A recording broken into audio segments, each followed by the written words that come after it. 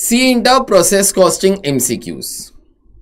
Lean Labs develops 55 film using 4-step process that moves progressively through 4 departments. Okay.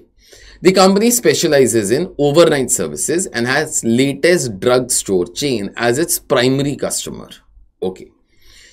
So there is some company uses 4-step process that moves progressively through 4 departments. Okay, I understood that.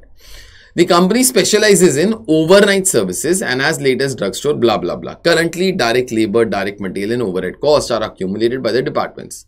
The cost accumulation system that best describes the system Lean Labs is using is 4 options: operation costing, activity based costing, C is job order costing, and lastly is process costing. Now obviously the goods move through 4 departments. Each department is called as a process.